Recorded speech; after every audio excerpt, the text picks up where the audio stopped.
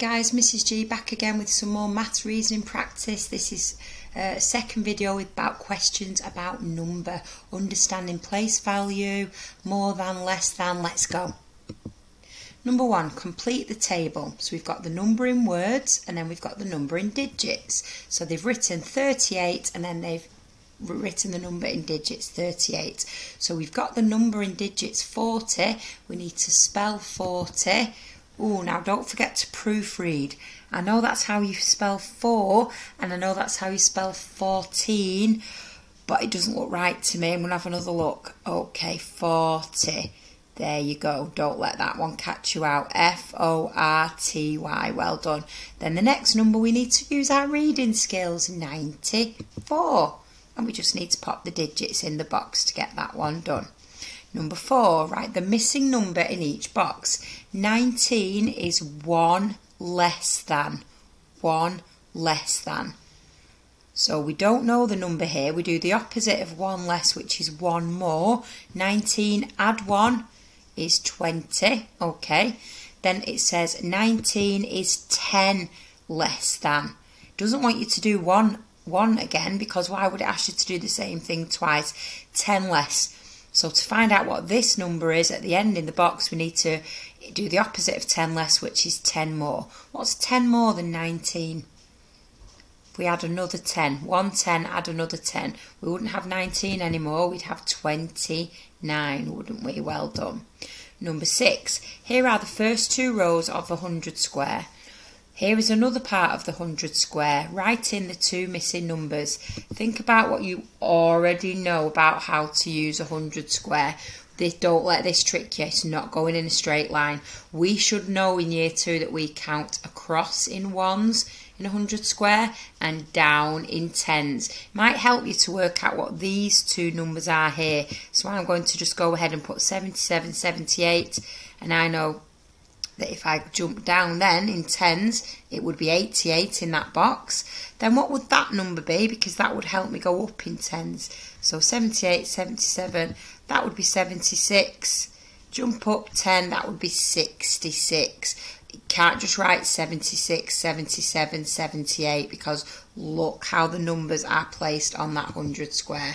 Number 25, match the sums that have the same answer. 1 is done for you. So 20 add 8, 28 is the same as 10 add 18, because 1 add 1 10 is 2 10s and 0 add 8 is 8. So here we're looking for the 10s to make the same number of 10s. So 50 add 8, 8 pops a 0, 50 add 8 is 58.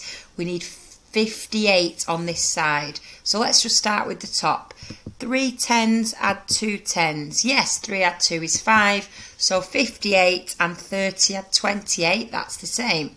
88 is 88. We need 8 in 10s. Let's just try the next one down.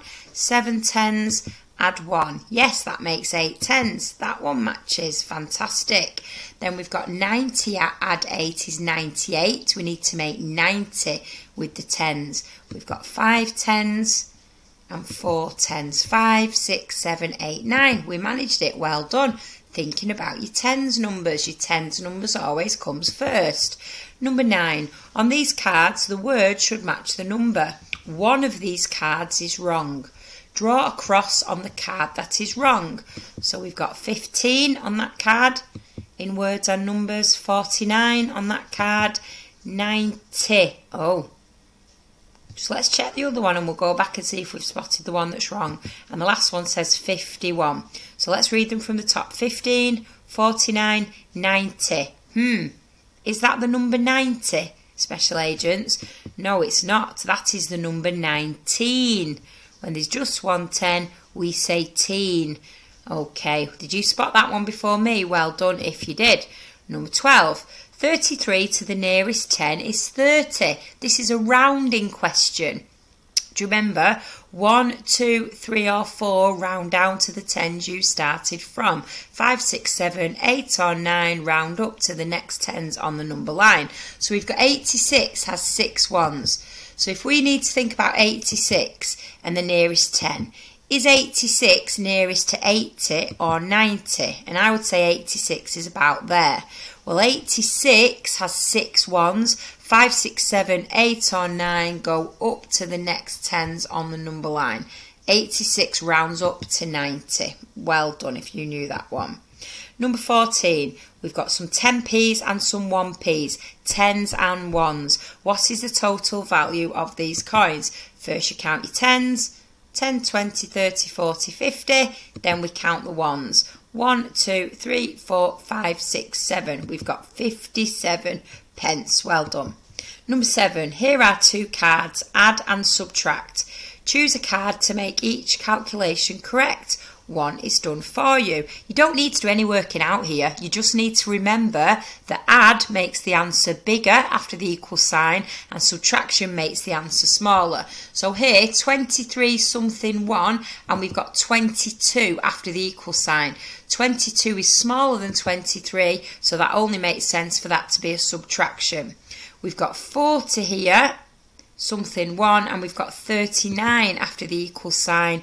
39 is less, so that must be a subtraction again. Then we've got 19 something 1 and 20. 20 is bigger than the number we started with, so that one would be an add, wouldn't it? Well done if you got those. Draw a cross on 3 numbers that are not even. So if a number's not even, it is an odd number. 1, 3, 5, 7, 9. Odd numbers make me feel fine. And it's the ones that tell you. So 15 has 5 ones, not in the 2 times table. That is an odd number. Can you see the next odd number? Try the top row first. There we go. 1, 3, 5, 7 is an odd number because 7 is not even, not in the 2 times table. Let's check the bottom row now. There it is, 9. 9 is an odd number, so it is not even. Draw a ring around the largest number. So we've got hundreds, tens and ones here. So we've got 201, 211, 102, 120 and 210. Which is the largest number? There it is, 211, because it's got 200s and it's got the most tens and ones. Okay, well done if you spotted that. Leave me a like if you're tuning in next time.